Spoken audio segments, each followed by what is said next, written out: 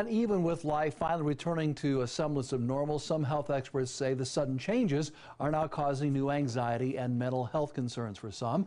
And 2 News reporter Caroline Morris joins us live in Dayton with some ways to cope.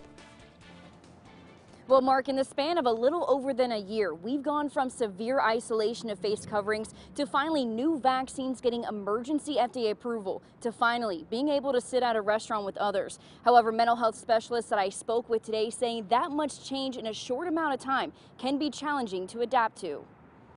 When we really need our connections with other people in order to emerge successfully from this pandemic. As Ohio returns to a new normal, the changes could be affecting thousands of residents with mental health concerns or suffering from drug addictions.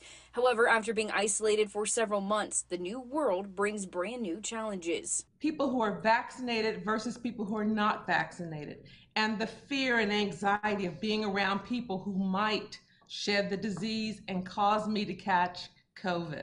That's already a fear that people are expressing.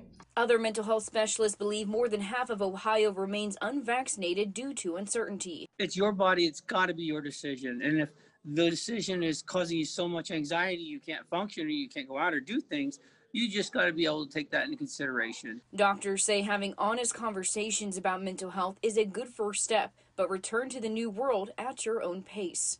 The side is it's what you feel comfortable with at the rate you want to return. And you're crazy and you're not being anxious or paranoid by doing it at a very slow rate, because those are our loved ones and we treasure them, and we have to work with interaction with that. Again, if you are interested in receiving resources, we have those available to you on our website, WDTN.com. Just click on As Seen on 2 News. Live in Dayton, I'm Caroline Morse, 2 News working for you.